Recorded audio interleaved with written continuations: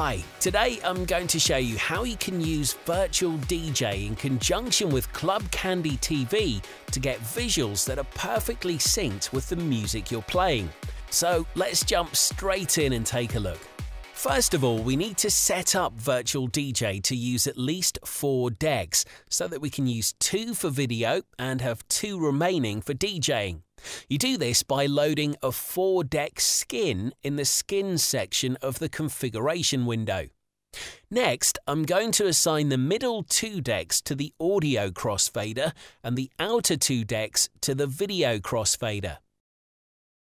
Now, if I load some of the footage from Club Candy 1 onto Deck 1 and hit play, you can hear the bleep track, which is what enables VirtualDJ to synchronize the video to the audio.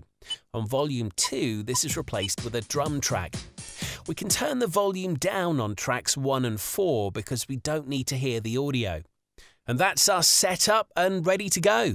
Now, if I load a track onto Deck 2 and make it the master track, I can sync the visuals to the audio by hitting the sync button, exactly the same as you would with an audio track.